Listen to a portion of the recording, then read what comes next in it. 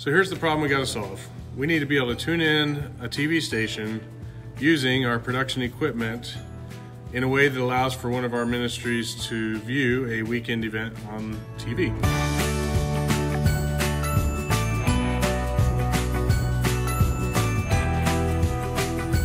Tuning a TV is really no big deal if all you're doing is watching on a TV, because it has a TV tuner built in. But what we're dealing with here is we're trying to get it out to a projector or other monitors within the building, and TV tuners are just not built into those. So here's what we've done.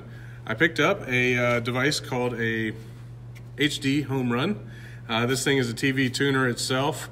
It has a place for an antenna, a network cable, and some power. We plug it into our network, and hopefully, if all goes well, we'll be able to actually just use a computer to tune into the TV channel we need. And then of course the computer can be hooked to the projector to give us our output. So let's see if we can make this thing work. All right, so what I did is I picked up this antenna. It's just a really flat panel. It's got a coax connector at the bottom, and inside of the packaging it's got like a little amplifier. We're gonna find a place for this antenna, and this will be a start to the project. All right, so when I opened up the package for the antenna, I found several accessories. There were two coax cables, different lengths, and there was also this little device here. Evidently this is an amplifier, and this small little section of the amplifier is what makes all the difference. In this case, it needs to be plugged into power, so I've got a little USB power adapter, and I've now mounted the antenna. I'm just using an under counter option. The antenna then connects into this little power amp, and out of the little power amp it goes up to the HDHomerun device. So we're going to plug all that up now and see where we get.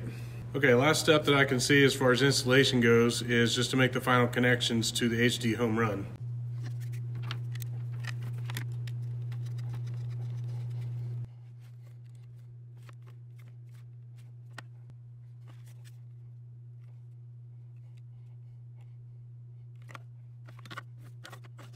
All right, so after making all the connections, I found that it had a flashing red light, which indicated to me that it wasn't connected to our network. It'll take a couple minutes to get all that connection made, but once we've got that settled, we should be able to go into configuration. Let's check out the configuration on the computer. First step, we're gonna go to my.hdhomerun.com.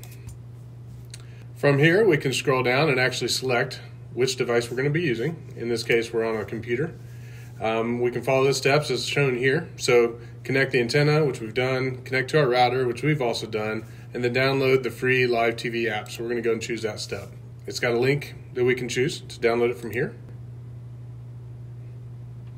Now that it's downloaded, we're going to open up the app. And these are standard installation instructions. Double click to install, same as usual. So now that all the hardware has been installed, we can then open up the HDHomerun app so that we can watch those channels. When we open up the HDHomerun app, it automatically loads whatever previous TV station was playing. In this case, I'm just going to blur the screen because I'm not really sure how copyright stuff works. But you can see that we are able to tune channels. And over here on the side, you can actually select a different channel if you'd prefer, and it will automatically jump to that.